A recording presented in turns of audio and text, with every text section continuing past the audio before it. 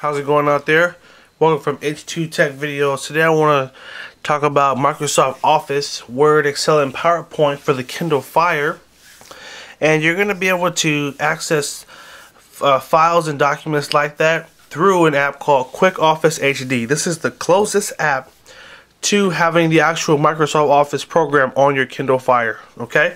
Now, it'll let you open, read, edit, Word, Excel, and PowerPoint documents. Okay, so here's the thing: your Kindle, you probably didn't even know it actually comes with a free version of this program.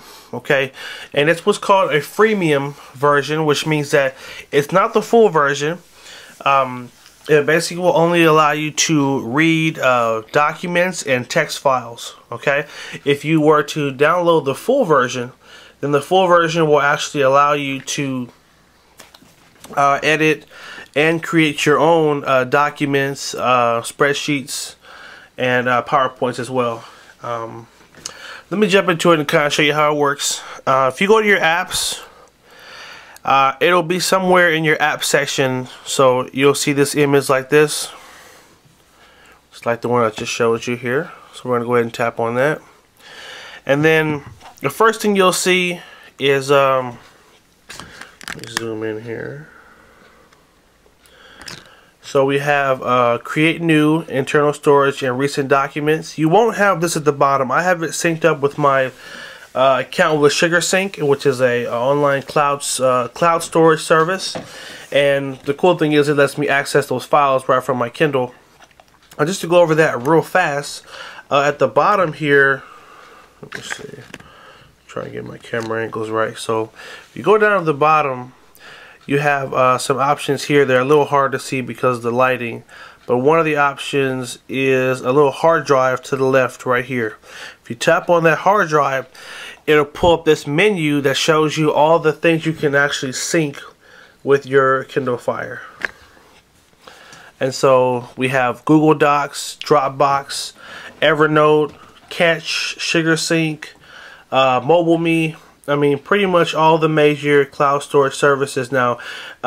It does say Google Docs, not Google Drive, only because Google Drive literally just came out, so I'm sure an update will change the wording on that. But the cool thing is, if you already have an account with any of these services, all you do is tap on it and log in, and then it'll pull all those files that you have affiliated with that account. Okay, so it just makes it easier to access your files, because then you don't have to email them back and forth to yourself. You can literally log in, open up the file, edit it, and then that edit automatically saves in your cloud storage. So this is a great option. And in fact, just to point out, Microsoft Office doesn't have features like this yet. It doesn't allow you to sync it with these services. Even if you're on the computer, you have to save it. You have to upload to those clouds yourself. So this is a big plus on this app versus the actual, having the branded Microsoft version. But again, it has the same functionality. So I'm going to go back here, and I'm going to hit Create Document at the top here. And then, so if you see what it asks, it'll say create document 2010, 07, or 97 to 03. Okay. And then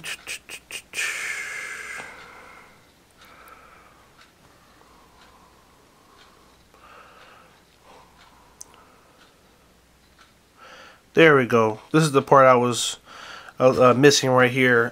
So the first screen you'll see is not that. This is the first screen you see when you open the app. This is why I got a little concerned there, only because I know it allows you to create basically Excel and PowerPoint stuff.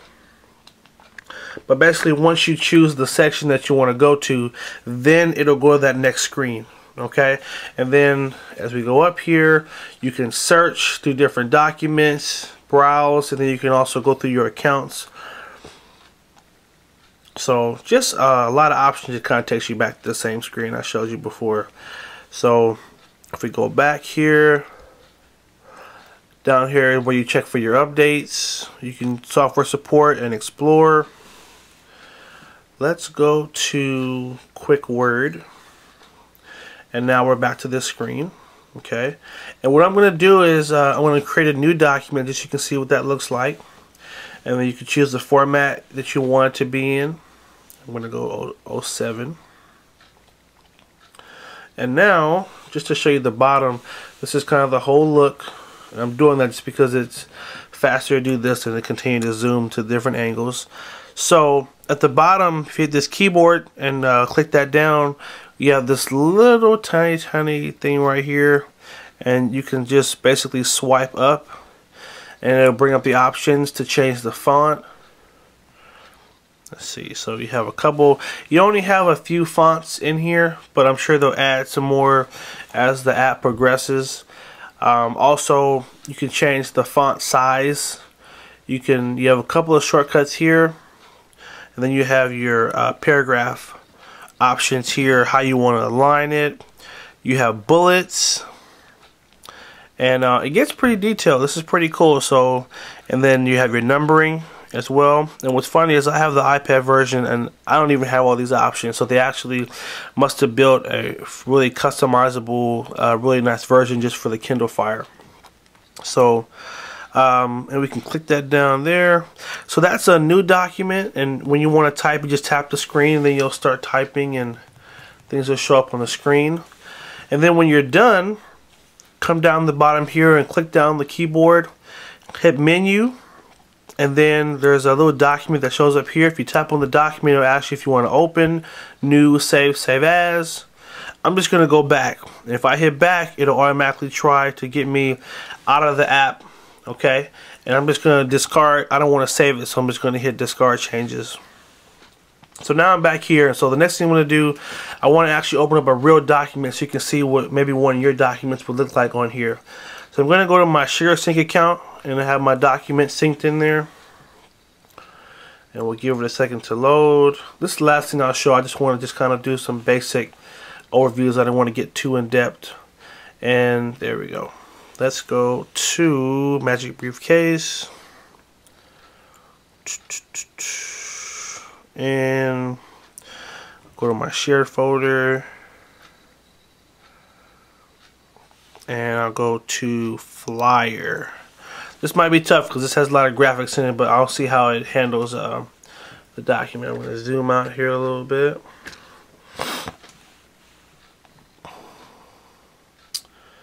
And wait, it's actually still loading in the corner here. Okay. Alright, so we got first half. So it was only able to load a certain portion of it. This was a very graphic intensive document, so that might not have been the best thing. I have a formal business layer. Let me do that too. That's pretty good. That should be a little bit easier.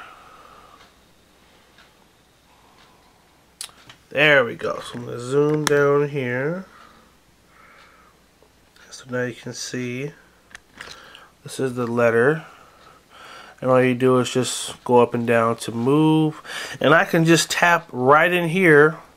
And I can start changing text. Oh, that date is wrong. Let me add the right date. Let's see. I need it to be the 14th. You know, I can do that. So this is a great app that's going to allow you to view your documents and make edits as well.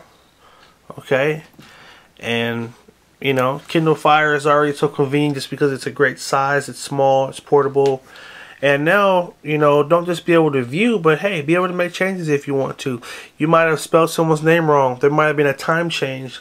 Simple edits like that you can make on here and save it, and then you're done. You don't have to open your computer or anything else like that. So let's go back. I'm going to discard. I don't want to save those changes. So this is a preview of the app in a nutshell. I mean, it does a whole lot, as you can see, and I've only really scratched the surface on the app. But this is the closest thing to getting Microsoft Office on your Kindle Fire. So definitely recommend to get this app. Again, it comes with a free version or a freemium. Download the full version. It's $14.99, I believe. And you'll be able to have full access to Word, Excel, and PowerPoint documents right on your Kindle Fire. And leave me a comment. Let me know what you thought of the video. Test out the app. Let me know if you like it. And subscribe to H2TechVideos and keep watching. Have a good one.